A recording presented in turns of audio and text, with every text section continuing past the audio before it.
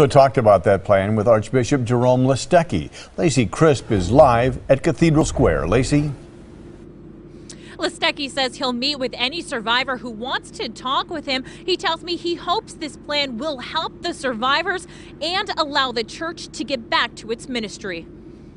The plan is organized basically in such a way so that we can continue our work, so we can still be there to offer spiritual assistance and educational assistance and and charitable assistance to those in the entire church that need it, as the gospel demands us to do. Listecki admits this plan does not change the past, but he hopes it will help both the church and victims move forward. Do you think this plan goes far enough?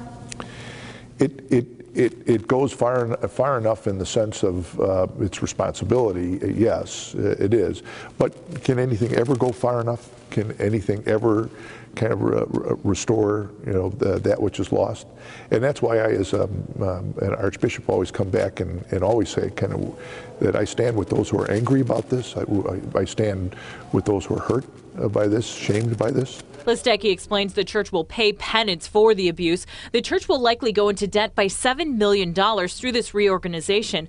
But he adds church members and Catholic school students hopefully won't feel the impact. It will kind of hamper our ability as an archdiocese to serve those needs. But the wonderful aspect is, I think, individuals will come forward. Those who work in ministry, will come forward. We'll lock our arms together and do the work of the gospel.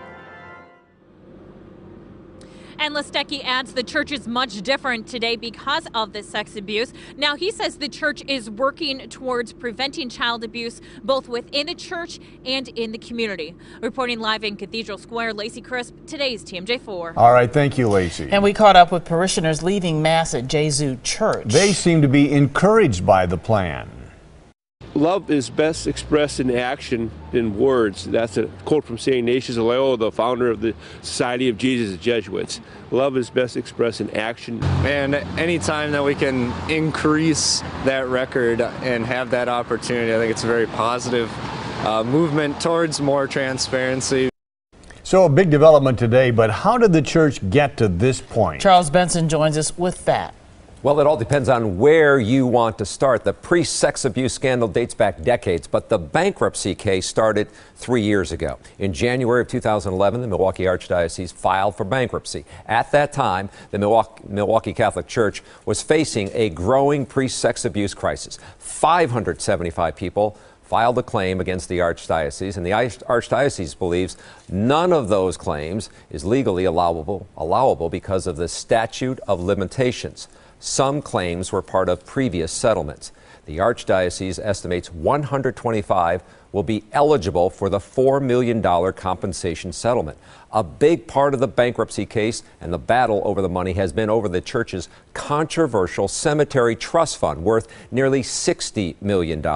Abuse survivors wanted that money. The bankruptcy court concluded it was off limits. The church has spent nearly $11 million in legal fees. About half of that went to lawyers for sex abuse victims. Now, the case could be in the final stages. The plan still has to be approved by the bankruptcy court. Mike and Carol? Still not totally over. Thank you, Charles. Here's what's next. There will be court proceedings to go over that plan. Then a judge will rule on it. He or she can approve or deny parts of it. We're going to have more coverage at TMJ4.com.